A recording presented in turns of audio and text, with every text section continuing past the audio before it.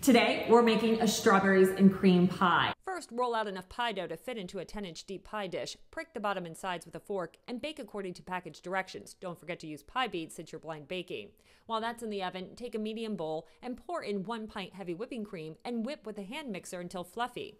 Now in a separate bowl, take 2 bricks softened cream cheese, beat until creamy, and slowly add in 2/3 cup sugar along with a half teaspoon of almond extract. Now gently fold the whipped cream into the cream cheese mixture. Dana!